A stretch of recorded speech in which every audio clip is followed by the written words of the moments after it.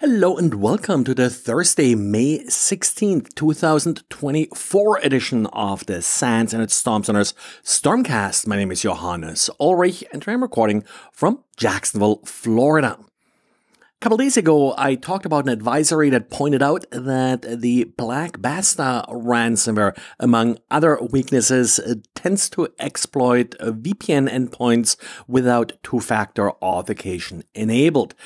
Rob today wrote up an attack that he observed himself in one of the networks that he's monitoring, where a brute force attack happened against a VPN endpoint. A couple lessons learned here from Rob. Well, aside of that multi-factor authentication is what you really need, but simple block lists are not going to save you here. Geographic origins were rather varied in this attack. It didn't include any of the often blocked countries like, for example, Russia.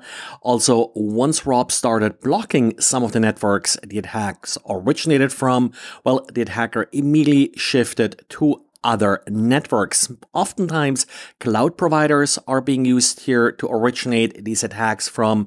Of course, that also means that if you have assets in these cloud providers yourself, you may have a hard time outright blocking access from these particular IP address ranges. Rob also points out that these attacks do not appear to be targeted, but pretty much anybody without multi-factor authentication is possibly at risk.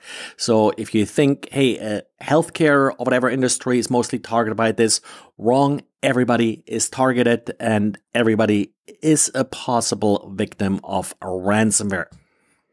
And then we got yet another attack against Wi-Fi networks from KU Leuven in Belgium. The same group around Matthew Van Hoof has discovered other attacks in the past or weaknesses against Wi-Fi networks. The latest one they're calling SSID confusion. Now, in order to be vulnerable here, you need a very specific configuration. You need two SSIDs, one typically in the 2.4 gigahertz band and one in the 5 gigahertz bands. So different SSIDs, but they both use the same password. And this is not a terribly unusual configuration. It is quite common to find two different SSIDs for these two different bands, and then for convenience, the same password is being used. The problem is that the 2.4 gigahertz network may have less security features enabled because 2.4 gigahertz often supports older devices.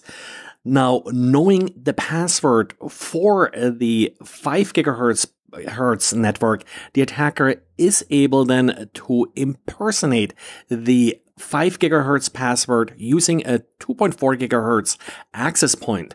And in doing so, the attacker is able to trick the victim into connecting to a weaker configured access point.